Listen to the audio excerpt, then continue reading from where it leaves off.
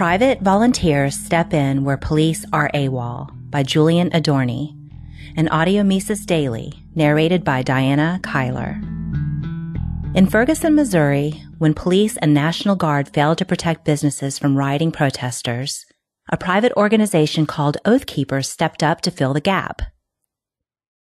The presence of Oath Keepers, keeping the peace where police officers failed, helps answer a larger question. How necessary are police? The heart of the state's justification has always been that it can provide essential services that the market cannot, chief among them security.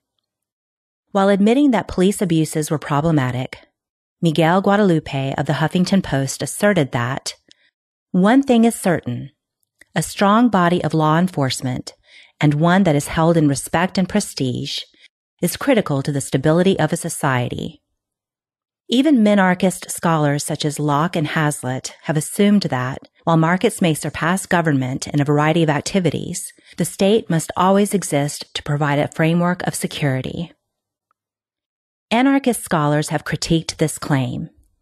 But as convincing as theories on private protection are, there are no large-scale society-wide examples of private self-defense in recent decades. There are no countries that lack monopolist state organizations. Even supposedly anarchist countries like Somalia remain ruled by central governments. Small-scale examples have become more widespread, however, and I propose that we're seeing a test of the feasibility of private protection services right here in the United States. It's not a test of anarchy as a whole. I don't see Oath Keepers packaging private law for the market, for instance, but it's a test of one of the state's key claims to legitimacy. As police forces fail some communities, private organizations are stepping up. Oath Keepers stationed volunteers on the rooftops of businesses in Ferguson, protecting them from looters. Local business owners said they felt safer knowing the private entity was looking out for them. The Threat Management Center provided similar protection when Detroit collapsed. The organization provided Lamborghini-quality security services to upscale neighborhoods, and the profit margins from these contracts enabled them to provide free services to poorer communities that rarely saw aid from police. Peacekeeper is a free app that takes private protection in another direction. Rather than rely on a third-party security service, Peacekeeper enables users to build networks of friends, family, and neighbors that they can rely on in a crisis. These people can often respond to an emergency in minutes or faster because they're coming from across the street instead of across town.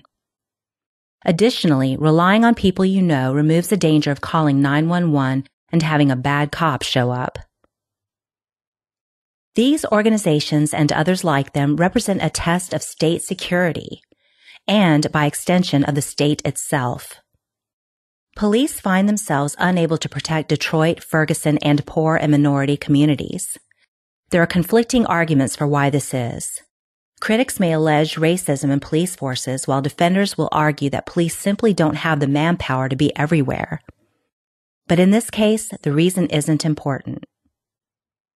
When people living in these places cannot rely on police, they look for an alternative to fill that gap in protection. On a community and neighborhood level, they are looking for the framework of security that government claims only it can provide.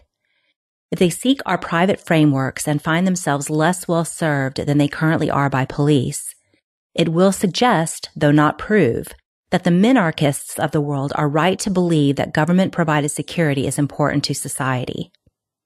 On the other hand, if residents of these neighborhoods reach out to private organizations and find themselves safer and more secure than they used to be, it will further undermine the state's case for itself.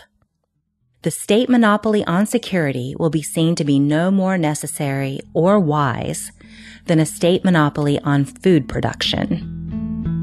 The Mises Institute hopes you have enjoyed this audio Mises Daily. For a world of free market literature, media, and discussion, visit Mises.org.